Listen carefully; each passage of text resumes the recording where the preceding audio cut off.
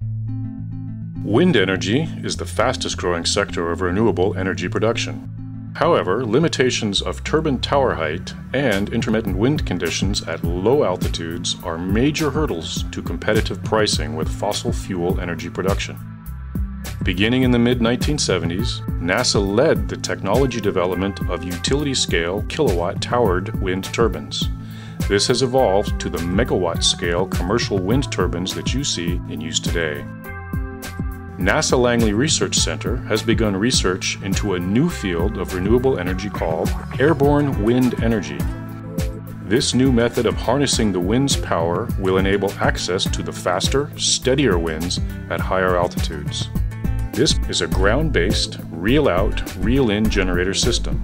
A small 2 kilowatt generator airborne wind energy research platform has been built and is being used to perform basic research on flight dynamics, automated control, and improved aerodynamics for this new technology.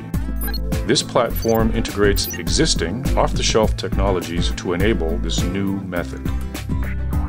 The wing is flown in a high-speed figure-8 pattern to maximize tension on the tethers during the reel-out power generation phase.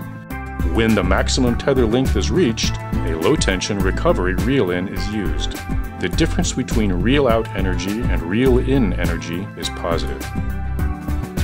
Airborne wind energy is well suited for offshore application due to the simplification in deep sea floor anchoring. Other proposed applications include military forward operating sites and disaster relief sites.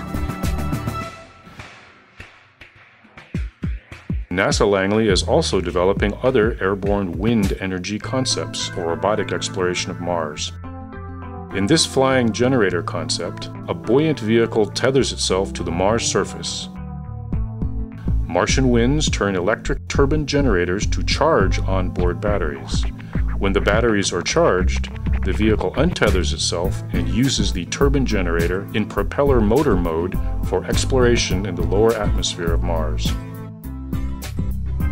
We anticipate that the development of these new technologies will enable the next generation of commercial wind power.